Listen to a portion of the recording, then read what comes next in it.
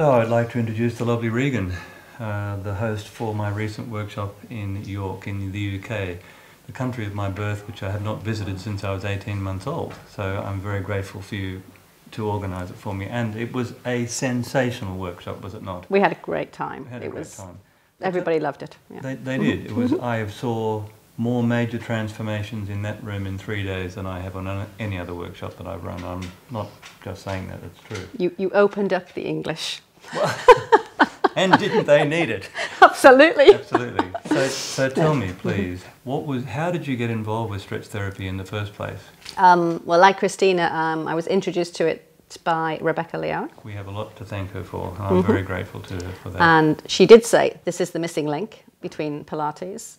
What people are lacking is the flexibility to do Pilates correctly. Yes. And although you can acquire it through Pilates, Yes. there was a very efficient, effective way of gaining flexibility more quickly. Yes, and not just that. It's worth mentioning, I think, at this point that Joe himself, before he designed his system, was in fact a gymnast. He was a gymnast and a boxer. Yeah, the whole program was designed for fit men. Yes. I mean, I think he was not fit as a youngster, and that's why he designed this program, was to become more fit. Yes. But the whole program is designed for fit men, Yes. even though it's been usurped by the women.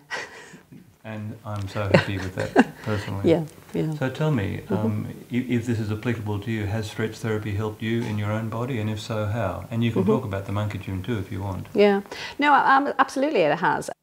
I've had some degree of flexibility because I did some dancing when I was sort of 7 till 17, and I think that sort of sticks with you. For sure. But it certainly has helped sort of day-to-day flexibility for posture, and just makes you, it helps you feel kind of loose and more comfortable in your own body. And I think that's really, really helped me. But of course, where I've seen a huge difference is for some of my clients who have been very, very kind of closed in. Yeah. And it's really opened them up tremendously. One of the lovely things we hear is that we thought stretch would hurt, and it's quite gentle, and they're surprised. Yeah. So that's really, really fantastic. But you know, one of the things I love about it is I have an 84-year-old client who comes to a once-a-month stretch class on a Saturday morning for 2 hours. She loves it. She loves it. She sleeps well. Everything feels better. And she's 84, and she had the openness to trust some of the stuff that we were doing, and that's been fantastic.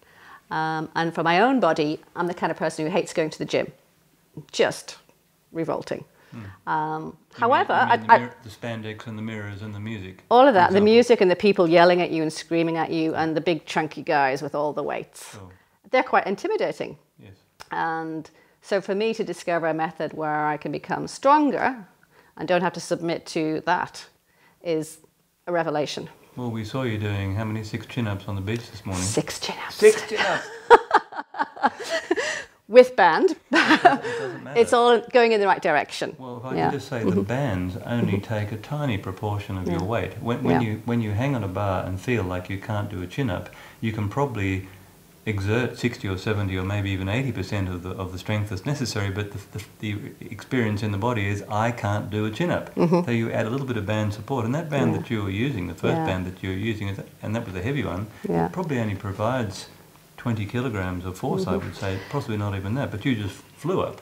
But it's the thing, it just helps you understand in your own head, in your own brain, oh, I have done a chin-up now. Yes. It is a possibility. Definitely. This is at the start of something. Yes. Even with support, you can understand immediately that you can then get there eventually if you want to apply yourself, going to a slightly lighter band each time. And the ultimate, obviously, then be able to do it without the band. Yes. But it's a fantastic feeling. I think it's very empowering for a lot of women who are not terribly strong in their upper body to suddenly go, wow. The most common response we have in the monkey gym is around week 7 or 8. Some woman will come up to me, just quietly up to the side, and they'll say something like, you know, it feels absolutely fantastic to be strong. And I always say, don't tell everyone. But it does. It feels fantastic, absolutely fantastic. Yeah. And the other thing, I think I told you the other day, I texted my friend Katrina, who was on the course with me. I was like, have you been upstairs yet? And she hadn't actually been upstairs. I said, you know, I felt in my own body very powerful. Yes. And I felt like my glutes carried me up the stairs, and I literally felt like I was going to go into the loft. I had such a spring in my leg, in my bottom, but this whole sort of upward lift. And so I really felt that my body was working much more efficiently and effectively, and it was a fantastic feeling. And this was just the result of doing about 2 minutes worth of exercise, if you think about putting it all together. Yeah, it was fantastic. The thing that the human body loses as it ages is spring. That's such a good word that you've used. And in my own body, I've been wanting to get that spring back. And so I've been basically playing around with lots of things with lots of much younger guys to find out how to get that spring that they all have. And I think we understand something about that now. And there's no doubt these muscles here are the most important ones. Yeah. Not only that, it looks good when you have them too. And, hey, bonus. You know, mine look pretty good to begin with, but now, now I've got something to back it up with. You do. That's fantastic. And so, are there any other, apart from your 84-year-old lady, can you think of any other people who've been helped in different ways than that? Yeah, absolutely. I'm one client, and she had a shoulder issue for a while, and literally, it was one stretching session where we did some upper body work, and suddenly her range was enormous, and just the look on her face to suddenly go somewhere she'd never been or hadn't been for a long time with no restriction. Isn't that an amazing thing? You're not going to get there every time. No. But you see that happen once. You think, wow, it's fantastic. Yeah. And we have our studio in York. We have what we call our stretch junkies now. And they're the people that do a class of Pilates a week, they'll do a stretch class a week, but they love that coming to stretch. They love that feeling, how they feel when they walk out after an hour class or a 2-hour class, even more. We were talking about this in York, and viewers around the world might not appreciate just what this feels like, especially if you live in a warm climate. But if you live in a very cold climate, and it was really cold when I was there, you can experience immediately in your body why people who live in cold climates are generally tighter and move in a more restricted range of movement in all ways. It's just incredible. You're literally holding tension in your body to keep warm. I couldn't believe it. And so that I think is a great benefit, to remind the body of what free movement actually feels like. Anyone can talk about this kind of stuff, but until you feel it in your body, and going back to the point you were making about chin-ups, once you feel in your body that it's possible, the brain is rewired by this, and then it is possible. If you feel that it's impossible, it absolutely is impossible, even if it is possible. So where do you see stretch therapy going for you? Well, for me, just on a personal level, it's just working with my clients that I have, and existing clients, and again, helping them understand they can be stronger and functionally very stronger. And they still don't have to go to that awful gym scenario. So that's really, really good. But I just see it helping so many people. And, I have a footballer, I've always loved this footballer in England, he's called Michael Owen, and he's been beset by injuries over the last 10 years. And I just think, if only he could have discovered Kit Laughlin between the stretch and the strength, this little dime of a footballer would have been a different person and a different player. What's his name again? Michael Owen. Michael Owen, if you're out there listening, contact us immediately. He's going to retire at the end of the season. That's crazy. At 33, and it's just mad. I know. He needs you badly.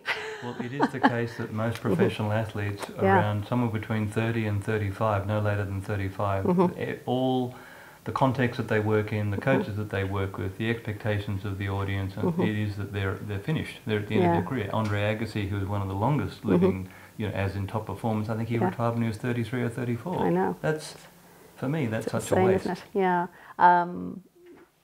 But yeah, I just think it's very useful for so many different types of people. It doesn't have to be the elite athlete, but it can be. Sure. And as you said, it can be the 84-year-old as well. And as you mentioned before, I think it's just that lovely layering.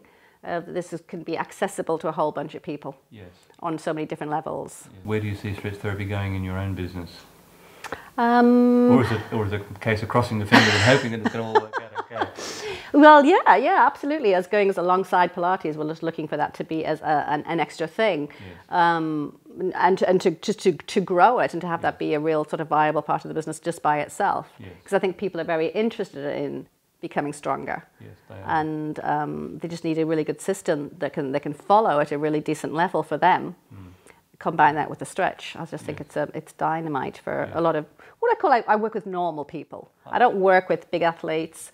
We have a lot of kind of broken wing classes, and I see improvements with them, so that's fantastic. And a lot of sort of normal mid-range people. And so that's for me, that's where I see it mostly, because those are the kind of people I deal with. And for myself, not having come from a fitness background, I got into Pilates because I too had an injury, like a lot of people, a back injury. Sure. Got a lot of benefit from that, Yes. and investigated. So a lot of people who are in kind of my sort of universe are very similar to me in that way. Yes. And that no, just day-to-day people can get a really good benefit, and that they would move more easily in their body and feel more comfortable. And then we also see this lovely emotional work that comes through it as well, which I thought is really exciting. Which is a real shock, isn't it? It is a surprise. It's a surprise, it's a shock, and I think it's very good for unlocking the English.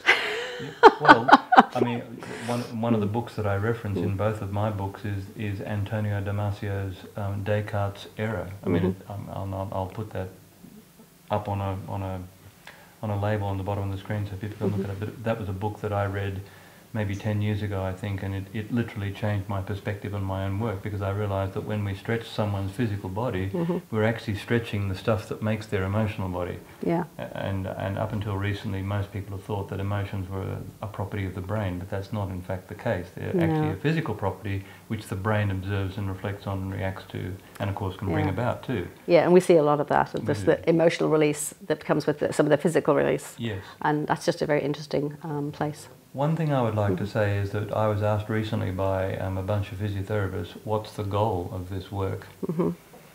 Now, if you're a physiotherapist, you're thinking about improvements in range of movement and all those sorts of things, but what I said was, the goal of this work, I believe now, is grace and ease in the body. Now, it doesn't sound like much of a goal, does it? Except that most people that we know don't experience their life or their body as graceful and easy. No. That's the goal of the work. And it's a fantastic goal. Thank you. It's a simple, easy concept Yes. that most people know they don't have, Yes. what they would like. Yes. So it's absolutely crucial. Well, I wish your studio well, because I want to come Thank you. back. We want you back. Thank you. Thank you.